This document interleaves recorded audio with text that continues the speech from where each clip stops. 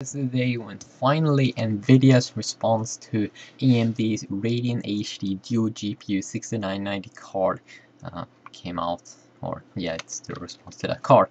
So it came out 2 weeks ago, and it packs the 6970 GPUs, you know, the AMD's best cards out there, or GPUs, and obviously they have lower GPU and memory clocks because they want to keep it quiet, they want to keep it simple, they don't want to have it way too expensive.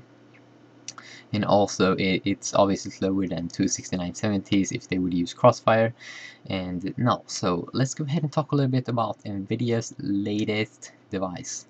So this is the Nvidia GTX 590, and it packs two GPUs called GF110, and it's basically the same GPU as they used in the GTX 580, but that was just a single GPU card. So this one had two GPUs that you could find in the GTX 580. And obviously this is Nvidia's fastest GPU card, so obviously they want to take the best GPU card that they have.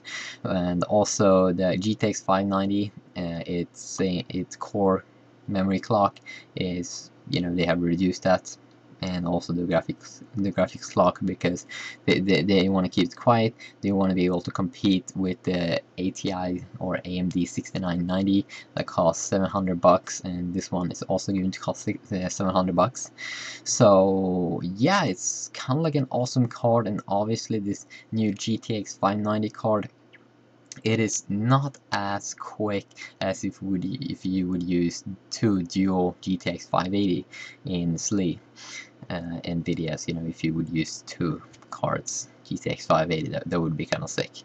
But that would cost you a ton of money. I mean, over 1K, $1,000, and you don't have that money. So if you don't want to spend that on like buying two GTX 580, maybe this GTX 590 card is something for you. So let's start this video. Yes, see you.